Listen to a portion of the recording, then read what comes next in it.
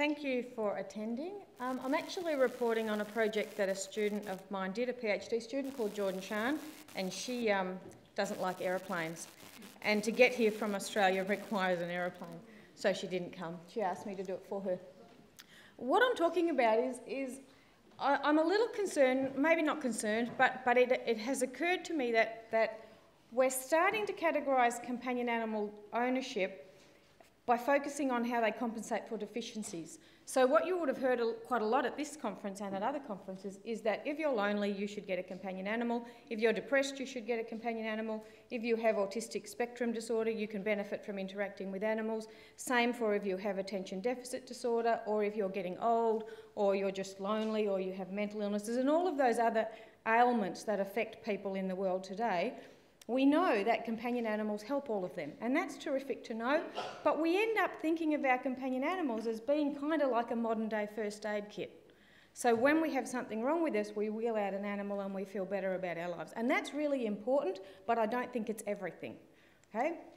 So it's difficult to reconcile that model with companion animal ownership statistics. I'm not going to trot out the numbers because I'm assuming that you all know them, but a bunch of people own companion animals, and it would be difficult to say that many people in our community have the sort of deficiencies that we think companion animals are good for. Now, as a psychologist, I can tell you it's probably true that a third of our population are depressed and stressed and unhappy and benefit from their animals for that reason. But it doesn't reconcile with me comfortably that everybody who owns a companion animal has something wrong with them that they're compensating for. It's also really difficult to reconcile with the fact that it's becoming more and more difficult to own particularly dogs in our community in Australia, and from what I'm hearing from other communities as well. The regulations and the resources that you need to keep dogs now, they're quite becoming a privileged ownership thing. It costs a lot to own a dog. It's no longer enough just to have them living with you. You now have to provide them with toys and beds and holidays and all that kind of stuff. And I don't think it's the most disadvantaged members of our population who are doing this. Right? These are people who are functioning pretty well. So an alternative explanation for dog ownership, and one that we've heard a fair bit at this conference, is that they're not kept for utilitarian reasons at all. We don't keep our dogs because we're lonely and depressed. We keep them because they're a member of our family. And again, I think that's kind of true, but for me, that explanation isn't good enough because I don't know what it means. Right? If you say that a dog is a family member, to me that's a descriptive term. It doesn't explain anything. Why is the dog what does that mean to say that a dog is a family member? Does it mean that it's a child substitute or a spouse substitute or what? And so I get a bit confused about explaining what it means by being a member of the family. And it still seems to presume that dog owners are deficient in some kind of way. So we get dogs to be part of our family because our families aren't quite right. And that may be true again, but I don't think it's good enough. I don't think it's a good enough explanation. So I'm worried about that. So maybe it is true that we're all deficient. Like I said, I'm okay with that. Everybody that I know is anxious and depressed and miserable. So that just may be where I'm situated in the world, but it's kind of true. We do have skyrocketing rates of all those things because we're living probably in such an unnatural environment for humans. We do have huge problems with mental illness and social problems, and maybe we are all deficient, compared to what we would have been if we lived a few hundred years ago.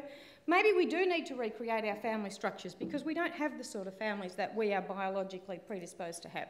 We don't live in extended family groups with kids everywhere and brothers and sisters and grandparents, and we're very isolated. Maybe we do need to do that. But maybe there are other explanations for dog ownership, and that's what I'm interested in today. How do we find out? So Jordan came along, and when I met Jordan, she was one of these unusual students. She's a very successful consultant psychologist. She lives 4 hours plane ride away from where I am, so I'm in the bottom of Australia, she's in the top. We met maybe 3 times during her PhD. She did a PhD for fun. Right? Because she had enough money and enough time to spend some time doing something she really wanted to do, and she did a PhD for fun.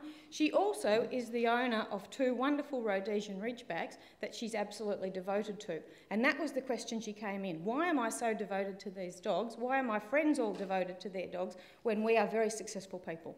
Right? We earn lots of money, we have good relationships, we have everything we want, and yet we dote on our dogs. Why is this? So she set out to find that out, and this was a mixed mode study. So the first thing she did was a questionnaire, and it showed that people who were happy and well-balanced and rich loved their dogs just as much as everybody else did. And I'm not going to report that today because we would expect to find that. So she then did a qualitative study. And what she did was she found 37 adult participants, really highly educated. Nearly all of them had PhDs or equivalent. They were all healthy. They were all in senior professional roles, so they were all getting six-figure salaries.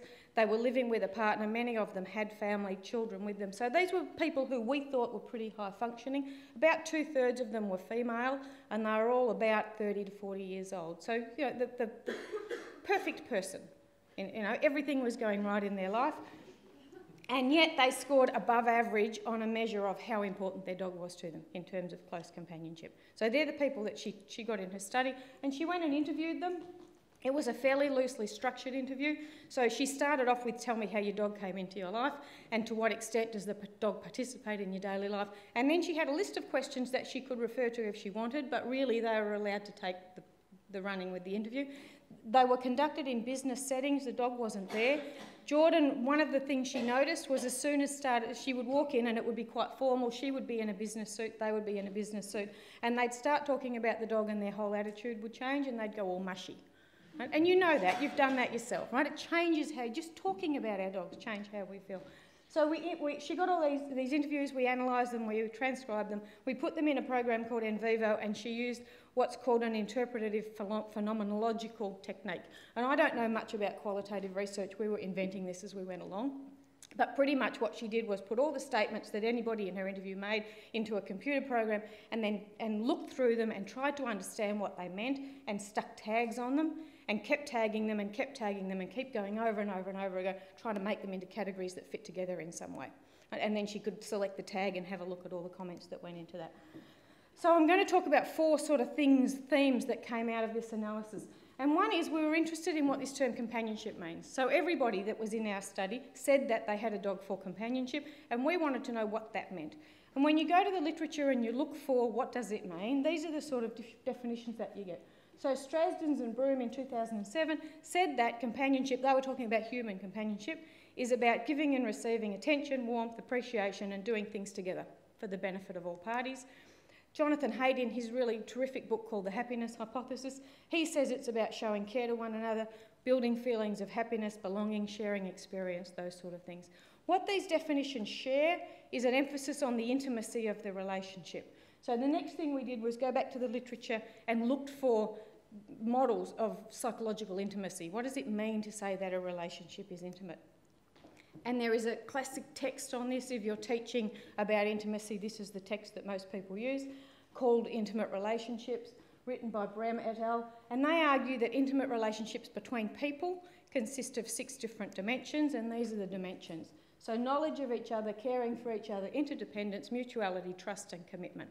We went looking amongst our themes that we had on the computer at that point, and what we found is that our participants recorded those themes, all of them.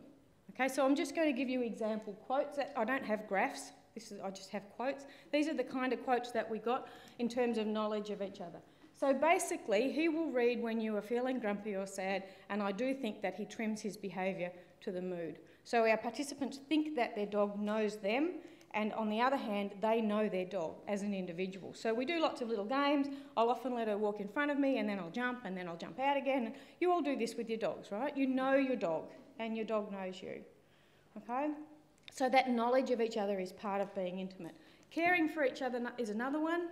So I always make sure she doesn't have to lie on the ground, right? She always has to have her bed pulled out, her mattress pulled out, like when she's watching TV, so she's comfortable. And when she's cold, she's even allowed on the bed. Like that was amazing, but of course, most of our dogs are allowed on the bed. So, and then the other side of it again, the dog caring for me. So it's interesting, I spent the last couple of days away at a conference, and when I came back, she was glad to see me, and my wife said when I was away, he wouldn't go to bed. He was concerned that I wasn't home when I should have been home. So I'm caring about the dog's caring about me. Interdependence, so she depends on me and I depend on her for love and affection. That's a two-way street. Simple, right? Very simple. And I think he gets a lot of love. Now, I know he gets a lot of love, and he would have to sense that about me. It's this interdependent relationship where I'm loving the dog's loving me back, and we're all living happily ever after. Mutuality. It's about cooperation, so our dogs don't do what they're told because we tell them to, they do it because they want to, We have this mutual relationship. I don't feel like I'm controlling her. She does things I ask because she wants to. I don't know if that's true or not, but this is what our owners were telling us, okay? That's what you do in a two-way quality relationship, don't you? And that's what they were saying. And she just loves to be with me. She loves company. She wants to be around me. She would much rather be with me than anywhere else. And certainly that's how I feel about my dogs. They would sooner be with me in an uncomfortable position than be in a comfortable position somewhere else. So I think that's true. Trust also. So he's very constant. He doesn't change. He's always happy, always wants to play, happy to have a cuddle, all those sort of things. I can trust my dog. He's very stable. And on the other hand, my dog trusts me.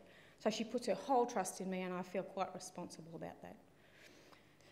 And commitment is the last one. So here was a person who had dropped back, and remember, these are very well-off people. These are not people who are desperate for money, who had cut back on her work hours so she could spend more time with her dog, because she felt that that was important. The general approach is you don't have a pet if you're not going to be around on the weekend, if you're not going to put times. And we heard again and again and again stories about people who wouldn't go on holidays because they didn't want to leave their dog, or they would tailor their holidays around the dog and really go out of their way to fit the dog into their life.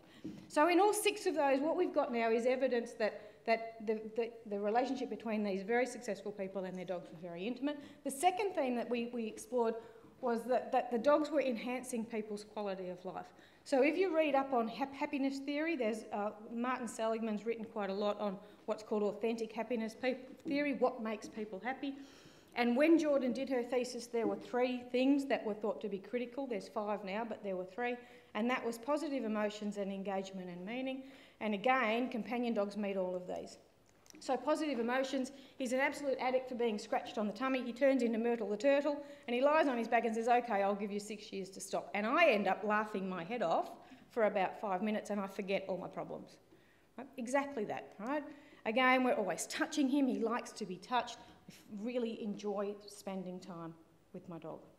Okay? Positive emotions, engagement. So engagement is, the way that we talk about engagement is something that takes you out of yourself and makes you concentrate, makes you forget who you are and all your troubles and stuff. And again, you pick her up and you tickle her or you pat her and you talk to her and you say good morning, and I sit down and spend 5 minutes checking her for ticks, and that takes my full attention. The rest of the world goes away. Right? That's what we mean by engagement.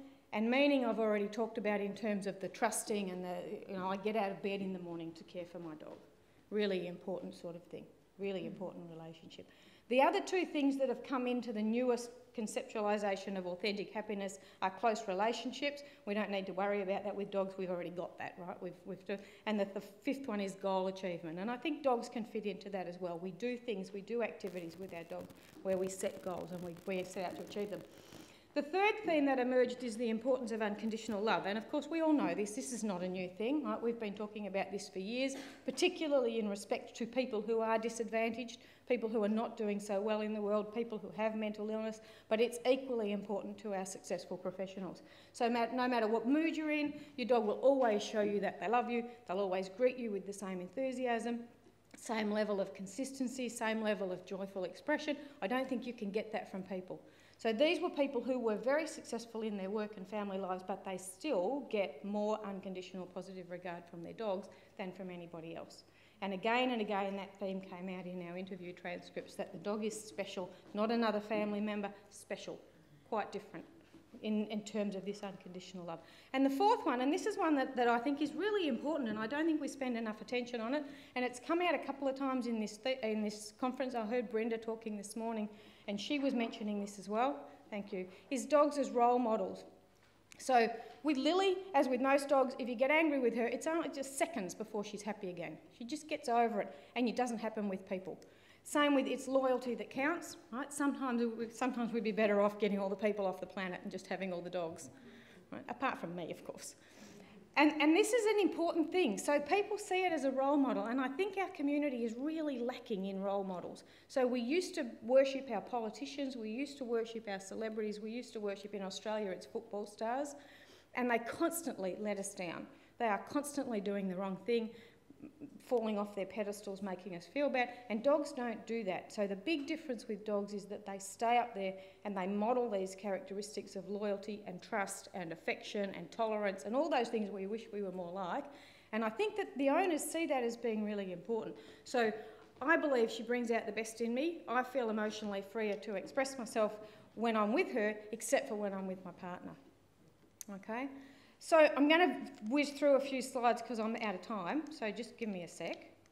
As usual, I talk so long. Why is it important? I think, yes, dogs do serve as modern first aid kits. They are terrific for a whole lot of ailments, a whole lot of things are going wrong. Yes, I think they're highly valued as family members, but I don't think they're the same. I think they're special in lots of people's. They're more important than some of their family members. So I also think they serve as psychological assets which are enriching already rich lives. Even if you are the most successful person on earth, a dog still gives you something, a psychological asset to your life, and I think that that's really important. And I think it fits in, for those of you who are psychologists, it fits into Maslow's hierarchy really well. That these are people who are up the top of the scale and their dog is still helping them reach their full potential and be creative and stuff like that. So this is the model. I'm finishing, Beth. This is the model. We have this companionship based on the psychological intimacy of the relationship, and around that, surrounding that psychological intimacy, we have unconditional positive regard, and that's leading to enhanced psychological health and resilience, and we know that. Every psychologist on earth knows that. The most important thing is unconditional positive regard. We have this positive experience and engagement and meaning, and that leads to an enhanced quality of life and a better work-life balance and all that kind of stuff. And over here we have these virtue qualities that are modelled by dogs, and that I think leads to enhanced potential for self-actualisation. So, one final quote. I just think everyone has to have a dog. We were driving home yesterday and there were all these people out there walking their dogs, and I was commenting that they're just there trotting along with you, so loyal, it's just a beautiful thing. Thank you.